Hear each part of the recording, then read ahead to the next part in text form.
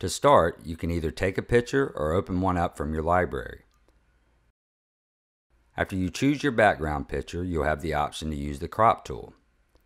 It has several different functions such as rotating and changing the aspect ratio.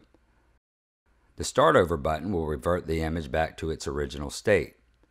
Please note, you can also use the crop tool after you complete your design. Once you're satisfied, press the Done button. The Add Cover tool allows you to add ground covers such as grass, mulch, or rock. So let's open it up. We have the down arrow, move canvas, draw area, and the Done button. Let's start by using the down arrow to hide the ground cover images to give us more screen space. The Move Canvas button allows to size and move the canvas to where you're adding the cover. Select the Draw tool to begin outlining the new ground cover area. Using your finger or a stylus if you have one, begin drawing out the area. The built-in magnifying glass located at the top can be very useful throughout the process. Please note, to draw a straight line, simply tap on two different points of the screen. Open the list back up to select and insert a ground cover. Swipe left or right to move through the different categories.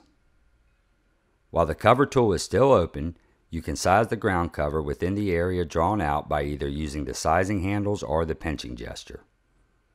Press the Done button to add it to your design. A good little tip to achieve the perfect perspective is to use the sizing handles to squeeze or stretch the image. Okay, let's add some items to the design. Press the Add Item button. On the first screen, you will see iScape's main categories, a search bar, and your favorites. Select the category to open it up.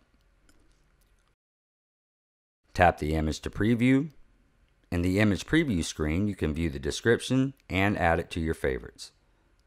Press the Heart button to add it to your favorites for easy access. You can use the search feature to search for zones, colors, image names, and more. Please note, you can double tap the image to insert it directly into the design. Now, let's add the palm tree we previously added to our favorites.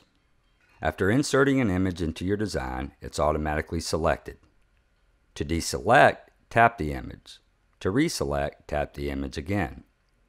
A quick tip: while an image is selected, you can place and size the image using the pinching gesture from anywhere on the screen. When the image is selected, you have the following tools available on the left side of the screen. The trash can, which will delete the item. The cutout tool, which will remove or clone areas of the image.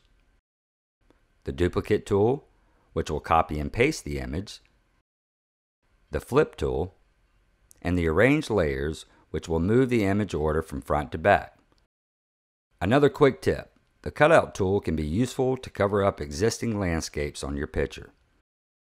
The top toolbar consists of the hamburger menu, where you can find your saved work, manage subscriptions, and request custom designs from certified designers. Pro users have the option to upload their own images to the database, as well as generate proposals and add a company profile page to showcase their work. The question mark button overlays tips and instructional videos. The Change Background button allows you to replace the background image at any time.